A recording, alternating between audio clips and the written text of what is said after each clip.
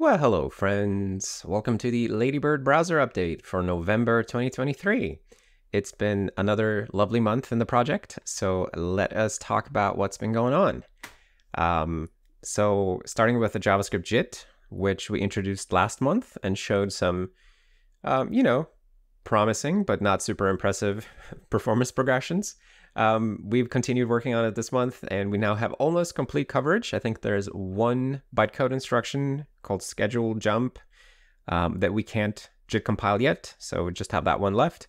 So almost all programs are now able to run JIT compiled, which is great. We've introduced support for floating point math. That was done by Stefan and Simon, I think. And we've got built-in support for math object functions, also by Simon initially, which allow us to avoid making an expensive function call when you're doing these very basic, like primitive math object things, like getting the absolute value of an integer, stuff like that. We also have fast variable access, which tries to take advantage of static knowledge that we have about where a variable is in the AST scope chain. And we also have fast property access, where we try to learn about object memory layouts and then remember things across multiple accesses. So a bunch of classic JavaScript engine optimizations have been falling into place in the last month, and it's been really, really nice to see. We've also done some general optimizations, so not just for the JIT, but for the libjs engine proper. So bytecode interpreter or JIT, both of them get to enjoy some new optimizations. In particular, we have faster property access for typed arrays with integer storage. So if you have like an int8 array or one of those, then we now bypass a lot of the ceremony and checking and just do the minimal set of checks necessary before giving you access to the property, which saves a lot of time. We also found a way to avoid creating the arguments object, which if you're familiar with JavaScript, you know that there is an arguments object that magically exists in functions, which contains all the arguments passed to that function. And we try our best to figure out that the user doesn't actually want this object. Turned out there was one more situation where we would unnecessarily create such objects, and we've now eliminated that as well, which allows us to allocate less, create less of these things, saving time. So in terms of benchmarks, which we've been tracking aggressively recently, you can see here we've made excellent progress on the Kraken benchmark, the bytecode interpreter, a little bit of a progression, in particular, I think from slimming down function calls. But the JIT has seen a massive progression from October to November, almost 4x, which is fantastic. And it wasn't like one big change that was responsible for all of it. It was just like a constant sequence of changes from many different people working on this. So it's been fantastic to see. If we look at Octane, sorry. If we look at Octane, it is a similar story here. We have a smaller progression. I mean, I shouldn't say smaller, maybe it's still more than 2 minutes faster on the bytecode interpreter. But Octane is still quite slow, as you can see. We've gone from over 10 minutes in the bytecode interpreter down below 500 seconds, which is pretty okay as far as improvements go. But with the JIT, we are almost at the 3-minute mark now. So we've come quite a long way from where the bytecode interpreter was in October. And I've kind of made it my own personal goal to see if we can get both of these benchmarks to finish in less than a minute together. So I think that would be a really good target to hit. And of course, we need to shave off almost 3 minutes from Octane to make that happen. But we're going to keep working on this, and there are still plenty of interesting performance opportunities. But I think we're shifting focus a little bit to Octane and more complex benchmarks. Both SunSpider is way too simple. Kraken is starting to become simple for us to run, but we got Octane, and then we're eventually going to have to look at even more complicated benchmarks. But this is where we're at right now. I'm really happy with the progress, and we're going to keep iterating, keep doing better. Big shout outs to everybody who's been working on the optimizations for the JIT this month. So Simon, Stefan, Idan, Big Pickle, and probably Sebastian, I think, and some more people. I forget everybody, but if you worked on JS performance this month, thank you so much. I'm super happy, super proud of the progress that we're making, and we just got to keep going, and eventually we'll get to the point where you no longer notice that JavaScript is running, which is the whole point of all this. So next thing is GPU rendering, which we talked about briefly last month, where it was in its infancy. It now works on both Linux and Mac OS. It's not the default yet, but it is improving. So it's implemented using this display list or recorded paint commands that we talked about last month, where instead of painting the web page incrementally into a bitmap now, we just, when we paint the page, we just record what commands would take place. So like fill a rectangle here, put an image here, rotate, translate, all of these kind of transformations and things are supposed to go into a command list that we can then replay either on the CPU or on the GPU, depending on which renderer you're using. And the coverage is increasing. So by coverage, I mean the number of paint commands that we support in the GPU paint command executor. But it's not on par with the CPU painter just yet. We've got a whole bunch of things left to do. But we did see some optimizations also this month, like texture caching for immutable images, which is particularly nice because it means that we don't have to keep re-uploading the textures between every repaint. And Alex has been doing a lot of great work on this. So really, really happy with that. And I've actually invited my girlfriend to show you just how much faster it is. Hello everyone, hello friends. I am Katalin, and this month I am here to do a little demo of Ladybird. So we're going to look at GPU rendering. This is something we started on last month, and we continued making progress this month. There's still a lot of work to do before turning this on by default, but we can already show some nice performance improvements. So we're going to look at a stress test and compare performance with CPU versus GPU. So this is a web page with lots of gradients and transparency and images and such. First, we're looking at CPU rendering, and I'm going to scroll. So we can see this is quite choppy when scrolling. The CPU is working super hard to render all the gradients and such. Down. Let's try with GPU rendering. And I'm going to scroll, and the difference is obviously huge. Scrolling is much smoother and faster. It's very nice, actually. Basically, all this work was done by Alex. So thank you, Alex. And it was a really nice job. Now we're back to Andreas. All right. Thank you, Kati. Now, next, we're going to talk about web workers. So Andrew has been working on process separation for web workers this month, which means that we're going to deviate a little bit from what other browser engines do. Other browsers tend to put web workers in threads and then share the same process. But we are exploring process separation for these to try to isolate them and see if we can get reasonable performance while separating workers completely, so we don't have to think about having two JavaScript runtimes in the same process. And it simplifies a lot of things architecturally, and now is the time to try it. Like before we have web workers properly implemented, if we want to do an architectural adventure here, like process separation, there's no better time than now. So we're going all in, trying it out, and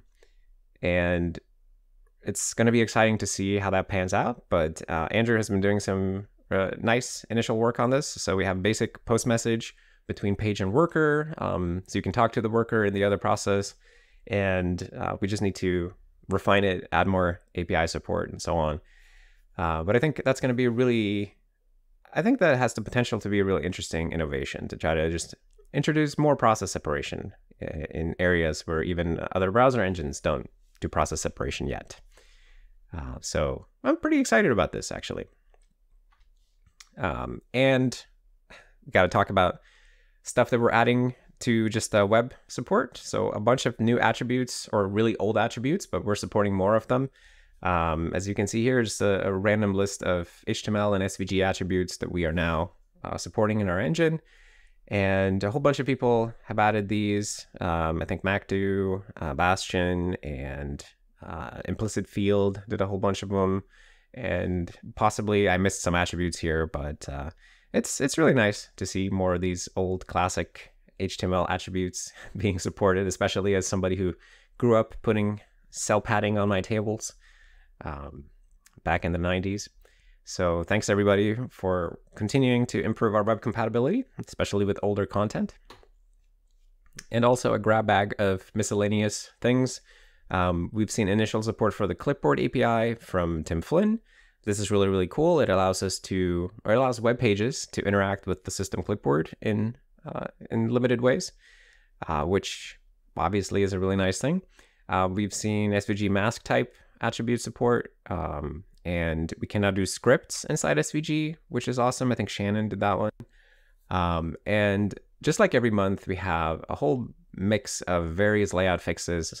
We saw a bunch of grid fixes, some table fixes, possibly other absolute positioning fixes. Saw a bunch of CSS overflow and overflow propagation fixes. So layout keeps improving. We're moving forward. And one thing that's happening now also, which I'm a huge fan of, is that the inspector, like the DOM and accessibility CSS inspector that we have, it's being rewritten as web content. So until now, it has been native UI. But we keep adding more versions of the native UI.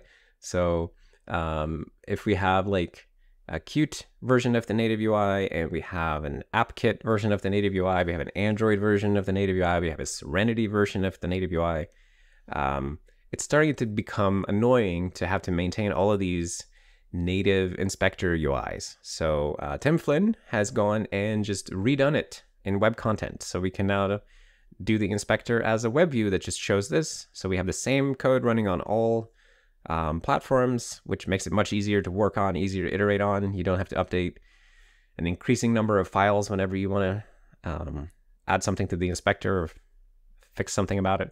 So really, really awesome effort by Tim here. There are some glitches with the inspector because we're stressing the web view in a way that we haven't before. So it'll be really healthy to have to go and actually make the web view better at this. And I'm really looking forward to seeing this thing improve, actually. So it's really kick-ass. Thank you so much, Tim, for initiating this work, because, man, this is super cool, I think.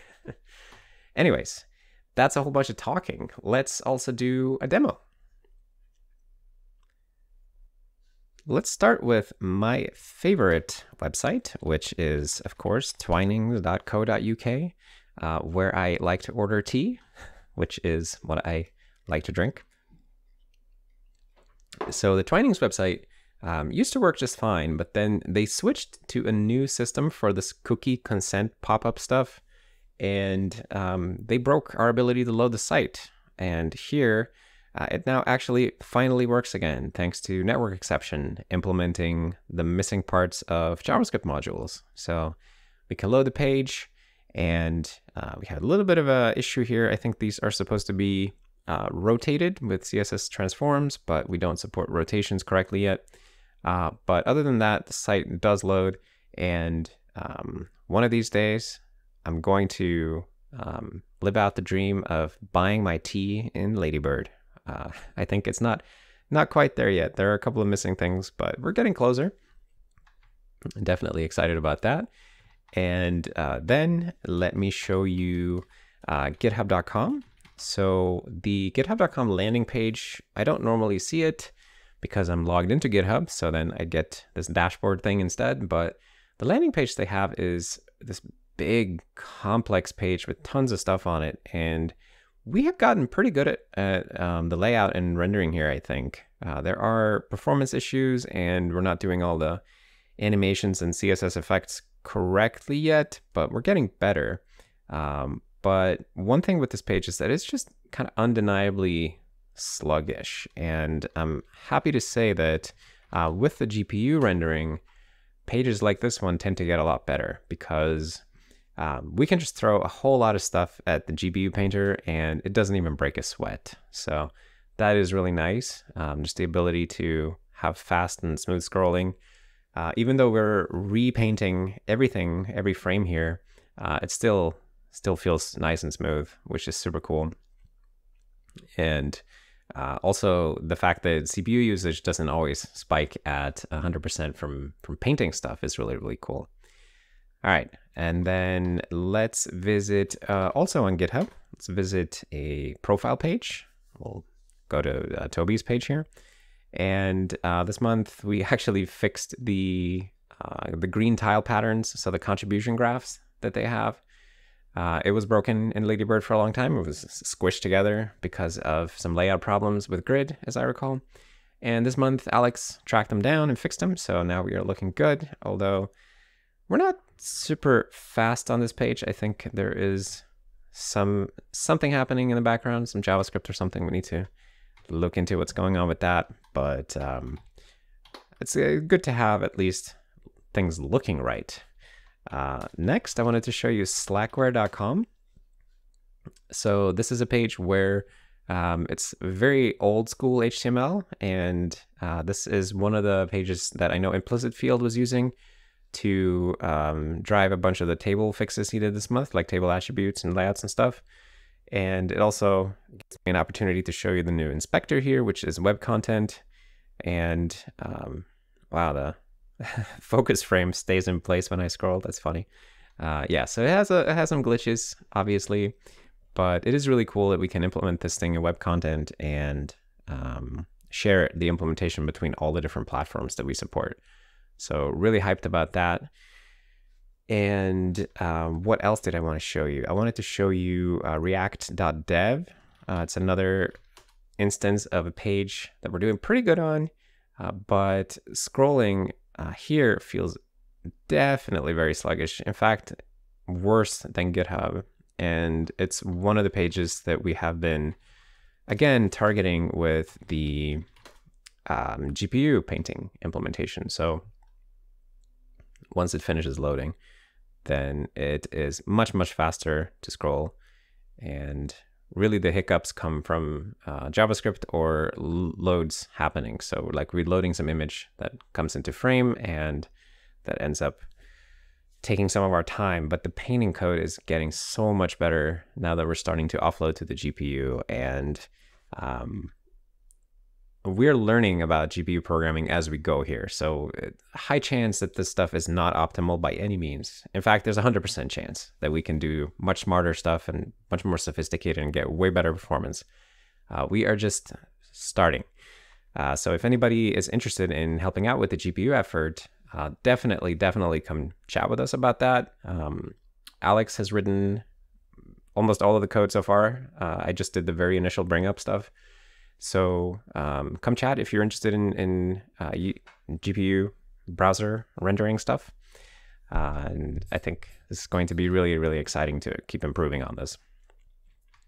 And apple.com is another page that also works really nicely with the GPU, I was going to say, and then it doesn't load, but it does load. It does load.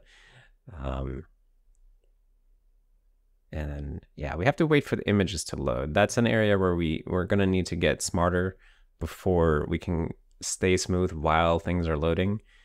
Of course, that is something we want to ultimately achieve. But right now, once things are loaded in, it's nice and smooth. So it isn't just convoluted test pages with gradients, like Kati was showing you earlier, but also like real content is starting to feel faster. Very, very nice. And then final thing I want to show you is something that has been annoying me is when you load a page that has this big CSS animation, you can see this thing is kind of struggling to scroll across the screen, and it's a little awkward. Now that we have the ability to run on the GPU, a lot of these big CSS animations just get a lot smoother for free.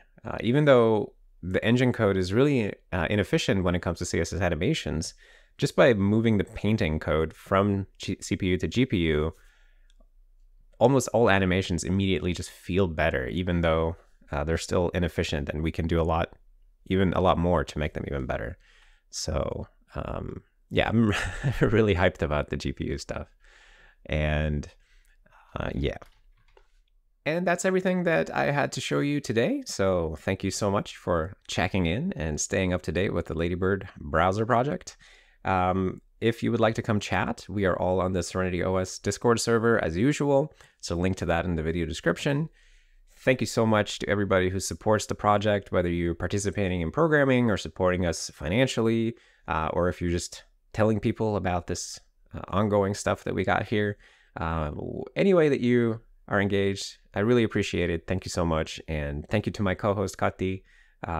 Very nice to finally have a wife reveal. I know I said I would do a wife reveal at 1 million subscribers, but I don't think we need to wait that long. And I will put a link to her music channel in the video description as well.